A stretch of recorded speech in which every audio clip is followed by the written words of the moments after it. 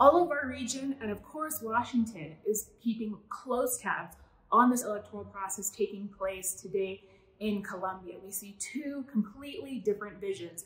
Rodolfo Hernandez, the candidate of Uribismo, of the right wing of the narco-paramilitary state, and the continuation of Iván Duque, was against the 2016 peace accords process. He was against the implementation of peace in the country and all of its points, and he would agree to maintain the status quo in which Iván Duque has failed deliberately, has chosen not to implement the points of the accord.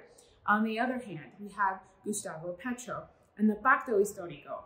They supported the process back in 2016, and they have been at the forefront of demanding that implementation. Gustavo Petro says that if he becomes president, he will ensure that these points that were signed to by different sectors and different organizations and parties in 2016 are now implemented. One of the most important points is popular democratic agrarian reform that was on the peace accords of 2016.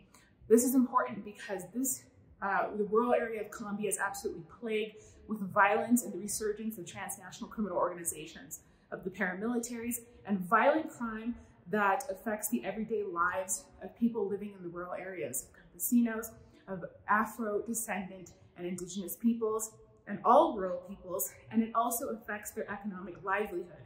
For a chance at prosperity, they need democratic, agrarian, popular reform.